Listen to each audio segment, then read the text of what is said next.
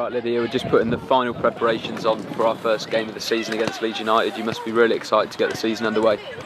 Yeah, it's going to be a great opportunity for the girls to get started. We've been working hard since January with the first team and before that with the development girls, and I think the girls are just buzzing to have their first game and chance to play together. We're looking forward to it. What does it sort of mean to everybody that's involved with the club to finally get the season underway and play our first match? I think it's just been a massive gap between when we got the status to now, and there's been a lot of hard work and preparations going on in the background. So to be able to have a final opportunity to get out on the pitch, wear the brand new kit, it's exciting for the girls, it's exciting for the staff. It's just a new opportunity and it's a new era for the club.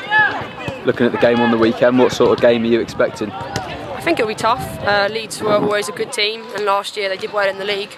They would have lost some players, but we're expecting that they'll put up a tough battle for us. They would have wanted WSL status, and I think they'll have a point to prove in that sense. And for our girls, it's a start of a new chapter, so it's a new experience, and hopefully they'll come together. Looking away from the cup and looking at the league, you say it's sort of a new chapter. A lot of clubs are going to be in that situation.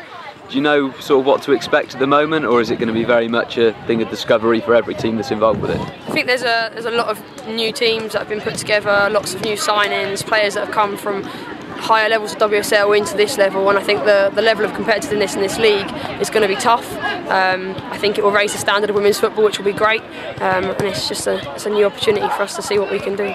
What's it like being part of something when you see Liverpool and Manchester City doing the things they're doing at the moment, knowing that you're sort of part of the same thing? It must be pretty. Yeah, pretty proud. It's definitely exciting. It's a new era for women's football. The amount of money that's being put into it nowadays, the standard, teams training in the day, training full time. It's going to raise the game, and for us, it's a new chance to be involved in that.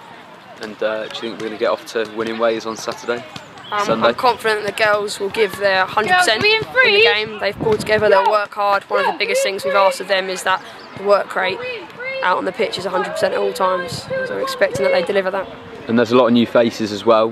Have you been impressed with the players that the club has been able to attract? We've obviously got some very young and very talented players. Yeah, I think our philosophy, our mindset was to try and get young talented players in, and the girls that have come in have definitely led the way in training. They might be new, but they've come in with a real tough mindset, and they want to impress and they want to push on. So they've been really impressive in what they've done so far, and hopefully they can deliver that on the pitch this Sunday.